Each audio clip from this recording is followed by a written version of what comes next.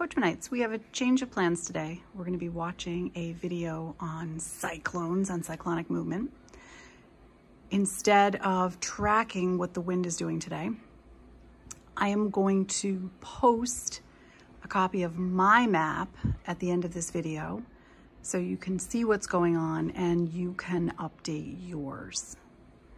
So here is what's going on in the North Atlantic, what's going on in the South Atlantic between South America and the coast of Africa, what is going on in the Pacific off the coast of the US. If you take a look, up here is Alaska, and that's the coast, California down there to Baja. Here's Asia over here. Here's the southern part of the Pacific. Again, US is over here, Baja,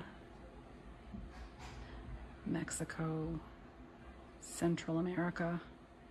And this is the section that you've got India up here, and you've got the coast of Africa, Madagascar, Australia.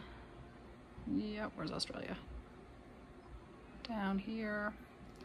So like I said, take a look at the simulation.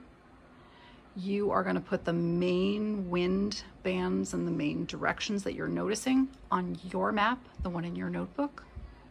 I will also post a copy of what I've done so that you can see what I'm looking for.